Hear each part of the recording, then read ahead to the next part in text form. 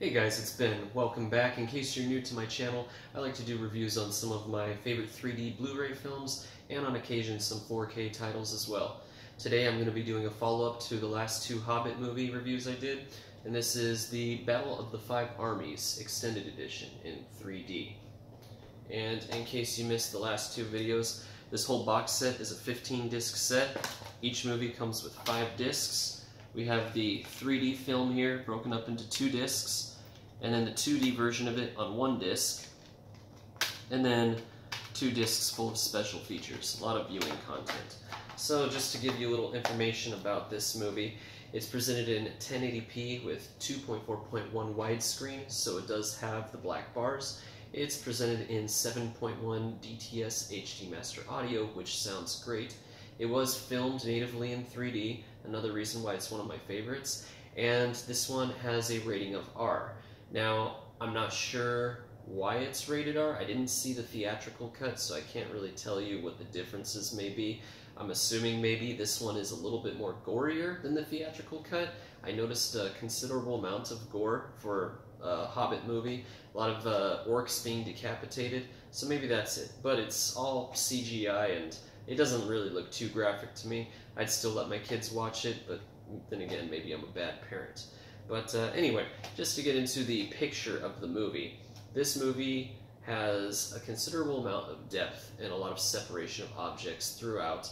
A lot of pop-out, but very discreet. So for the first movie I did a review on, An Unexpected Journey, we had the 3D up here. I said it was reference material. And then the Desolation of Smog, I kind of put right down here just because there were a lot of dark scenes towards the end that kind of distracted me from the 3D viewing experience. But then the Battle of the Five Armies I put right up here, just below An Unexpected Journey. 3D on this is very consistent, very bright, all throughout. With the first disc on Chapter 4, I immediately noticed it when Smog is chasing after Bard on the rooftops of Lake Town, and you see a lot of flying debris going off the screen. Again, very subtle pop-out, very natural. I felt like the first 2 films had a lot more of the gimmicky pop-outs where, you know, bugs or birds are coming right off the screen at you, which is cool. I like gimmicky pop-out, but some people may not. Some people might like the more natural approach, and this does it quite well. Let's see, in Chapter 18 of the disc, you'll have, you know, snowy weather with snow kind of popping off the screen, but again, it's nothing too intense. Like the first movie, I noticed that if it was raining a lot, it felt like you were right there in the thunderstorm. This, I didn't get that feeling, but it still looked great.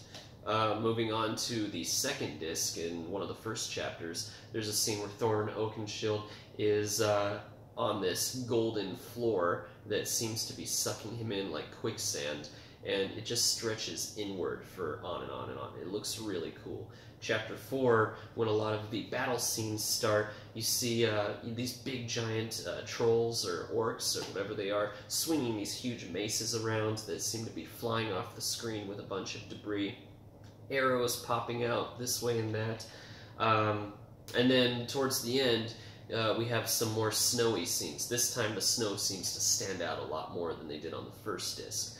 All throughout the movie, very, very good 3D. Wasn't disappointed at all. Picture quality was superb, just like the first disc.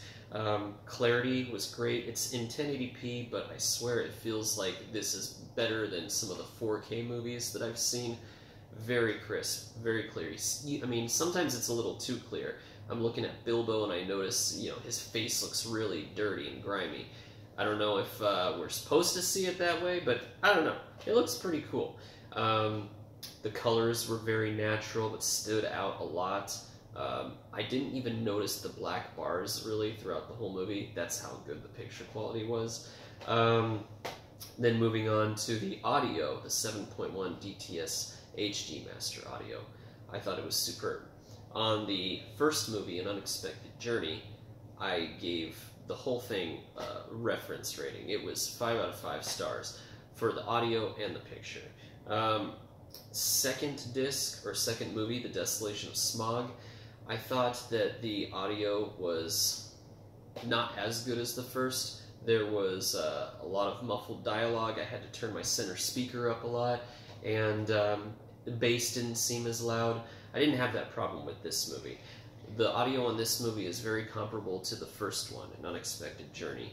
Just sounds great. Clear, crisp dialogue, panning effects sound great, especially the scenes with the dragon. It honestly sounds like you're right there in the picture.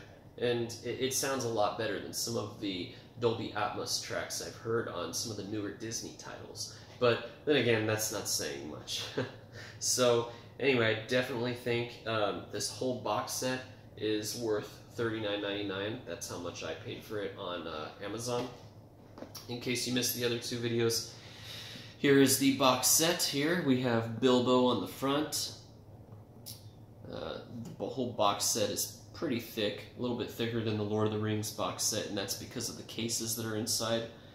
On the back, we have the Arkenstone here. We have Smog right there. We have the map right here. And here we have the spot where it keeps the movies at. And like I said, these Blu-ray cases are pretty thick. I think it's kind of overdoing it.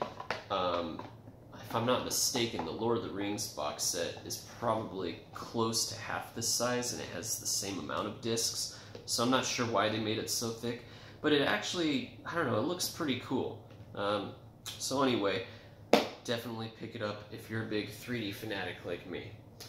If you liked this video, please subscribe. If not, thanks for watching anyways. Peace.